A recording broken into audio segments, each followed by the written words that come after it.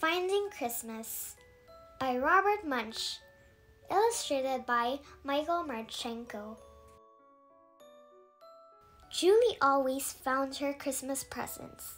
One year she found them in the basement. One year she found them in the bathroom. One year she found them in the garage. But this Christmas, Julie began to wonder if she was getting any presents from her family at all. She had looked and looked and looked and looked and found nothing. On Christmas Eve, Julie decided to give it one last try. She went down into the basement and pushed her way through spiderwebs. No presents. She went into the bathroom and pulled out all the towels. No presents.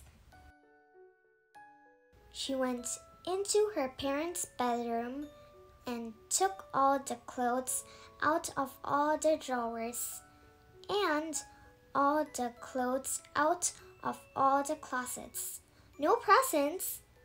She moved everything out of the garage and looked underneath the car and behind the lawnmower. No presents. She called her friend who lived across the street and said, Denise, I have looked all over the house. There is nothing here. It is Christmas Eve and there are no presents. None at all. No presents. Denise said, Stop! I am looking over at your house, and guess what I see on the roof? I know, said Julie. There is a Santa Claus with a sleigh. My mom and dad put that up this year. Isn't it neat? Yes, it is neat, said Denise. And what is in the back of the sleigh on top of your roof? A large box, said Julie. Yes, said Denise. And what do you think is in the box? Of course, said Julie. They hid the presents on the roof. So Julie went to bed early, and then, very quietly, she climbed up onto the roof. She opened the top of the box and looked in. The box was full of presents. Julie pulled herself up and fell in. The top closed and she could not get out. She yelled, Denise! But Denise had already gone to bed. Julie yelled, Daddy! But her dad was busy decorating the tree. She yelled, Mommy! But her mom was busy wrapping one last Christmas present for her dad. She yelled, Andrew! But her brother was putting out a plate of cookies for Santa. Julie even yelled, Tia! But her sister had gone to sleep on the couch. There was no way to get out. So Julie decided to take a nap. She lay down in the middle of the presents, wrapped herself in a blanket, and went to sleep. Very late that night, Julie's mom and dad went up onto the roof, got the box, and took it inside. Ha! Said Julie's dad. Julie never saw any Christmas presents this time. She doesn't know what she's getting. Yes, said her mom. We definitely fooled her this time. They reached in the box and brought out a bicycle.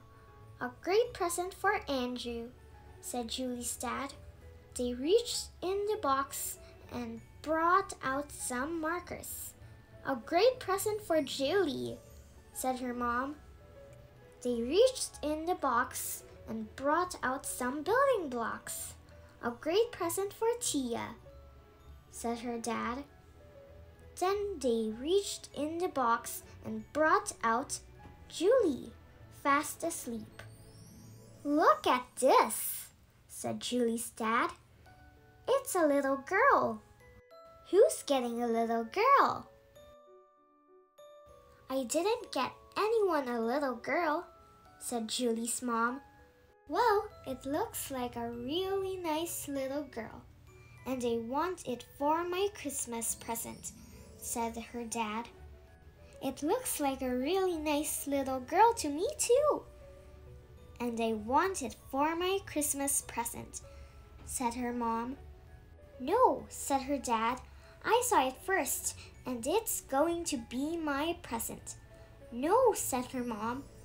"It's a girl, and I'm a girl, so it should belong to me." Then Julie woke up. "Wait a minute," she said. "I belong to you both." "Right," said her mom and dad. Then they gave her kisses and hugs and wrapped her up and put her under the Christmas tree with a label that said, "To Mommy and Daddy."